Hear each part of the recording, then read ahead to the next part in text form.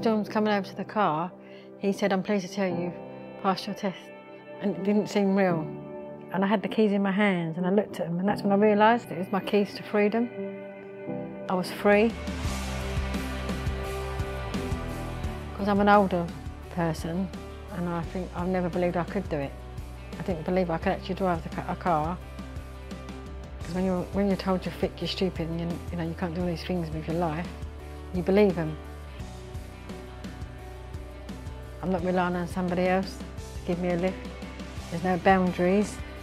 Whereas before, I'd have to ask someone to give me a lift, or I'd have to make a train journey, which sometimes could be very anxious for me, because if I got lost or the trains were delayed, I'd be panicking. This way, I'm in control.